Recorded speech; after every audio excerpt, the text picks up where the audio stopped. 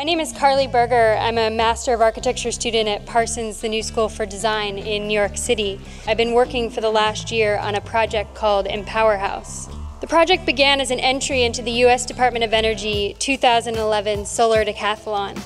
We wanted to have our work extend beyond the competition and affect real change in sustainable housing.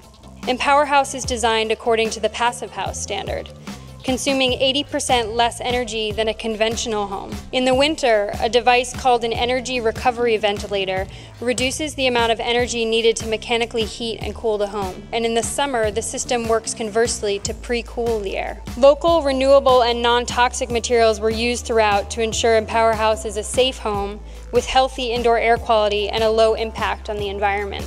The project was very well received by the public at the competition and proved to be the least expensive of all 20 houses, winning us first place in the affordability contest and solidifying that this model is the most suited for replication in the affordable market.